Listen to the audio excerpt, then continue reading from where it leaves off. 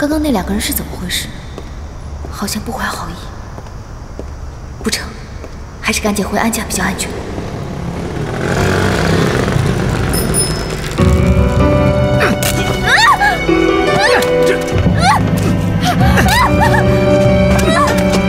干什么你们？干什么呀？我就不跟你打哑谜了，很简单，我们要你离开这个城市，永远都不要回来。我跟你们无冤无仇的，干嘛要这么对我？怎么了？我就是看你不顺眼。你要是不答应的话，来，搬不搬？我们一家人都住在这儿，干嘛要搬？况且我们家还……那就全家搬走！我警告你，你要是不搬，下次砸你的就不是鸡蛋，可能是花盆，又或许哪天你爸住的病房会着大火，都说不定啊！你怎么会知道我们家的事？你到底是谁啊？这你就别管了，只要你永远离开这里，从我们兄弟眼前消失，自然就不会有麻烦。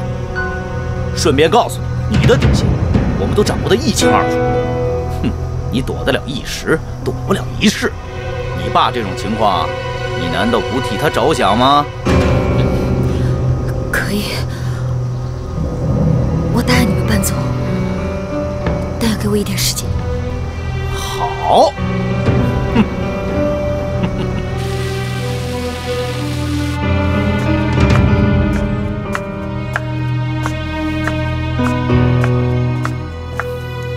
走。哎，小张。少爷早。发生什么事了？怎么弄成这样？没什么，我自己不小心摔了一跤，然后坐在鸡蛋上了。摔的？嗯。走得好好的，怎么会摔跤呢？你也知道，我有时候粗心大意的，没摔得怎么样，就是弄脏了点儿。小张，这不可能是你自己弄的，你告诉我，是不是范玉欺负你？当然不是，跟少奶奶一点关系都没有。您不要误会，她是我自己摔的。别袒护他了。范玉的心思，我很清楚，他终究对你还是有成见。不是的，亚康，我在你心里到底是个什么样的人？你为什么总是要误会我？我可是你老婆。范玉，你听我说。你应该听我说。我对小程早就已经释怀了，我对他没有恨。你是我的丈夫，为什么你不相信我？如果我是这么失败的老婆，为什么你还要到医院去照顾我？好了好了好了，是我误会你了，我道歉。你刚出院，别太激动。我能不激动吗？你在背地里这样说我，如果你是跟爸说跟妈说，我都可以接受。谁叫我嫁进了你们安家？可是你却跟他说，他只不过是个外人。难道我在你心中的地位真的连个保姆都不如吗？你别捕风捉影，事情不是你想的这样。你老实告诉我，你是不是爱上他了？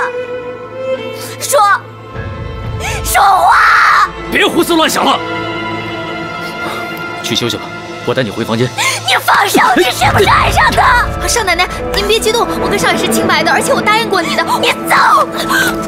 哎，小程，你这个坏女人，你不会有好下场的。范宇，你干嘛？少爷，您还是去安慰少奶奶吧，我自己去清理干净。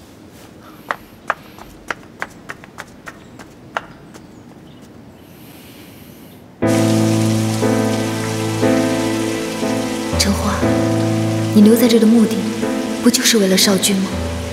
现在安家的人，他们这样对我，恐怕以后连和少君说话的机会都没有。你还要这样任性到什么时候？想想爸妈，想想程勇，为了他们好，你应该离开这里。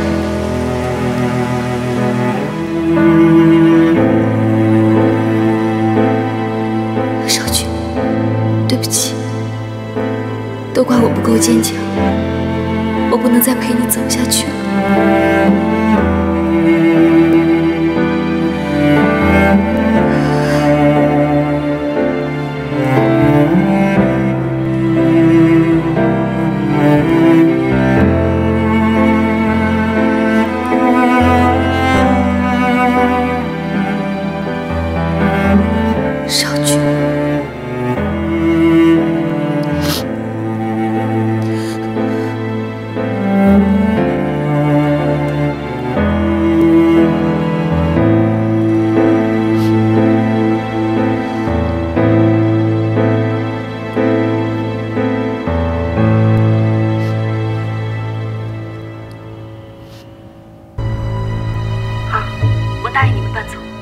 会带着家人离开这里，但是要给我一点时间。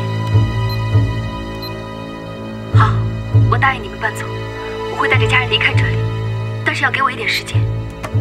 怎么样，军爷？说好的尾款，你看是不是？这个你不用担心，等程化真的走了，尾款我一定给你们。哎，军爷，你可不能这样，我们兄弟也尽心尽力了。你说我犯得着为这点钱难为你们吗？怪只能怪程化这个女人变数太多了。要是她没走，我就把钱给你们了，我不冤得慌吗？军爷，哎，行了，你们先走啊，有事我们通电话，记住了，以后别在这儿见面，出去吧。走。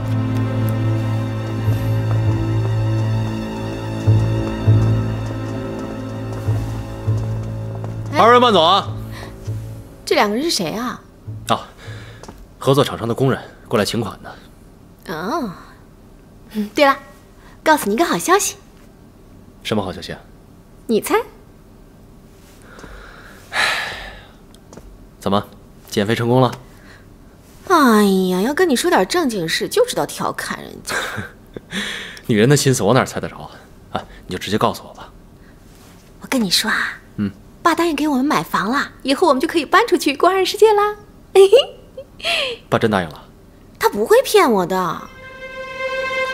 真是的，早知道可以搬离安家，就不用花钱雇那群莽夫了。哎，怎么了？爸给我们买房，你不开心啊？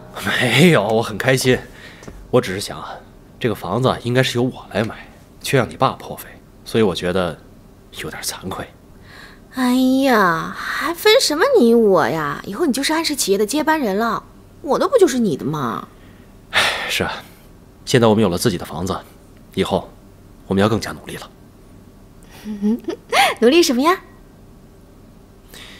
生孩子。讨厌，讨厌，讨厌，讨厌。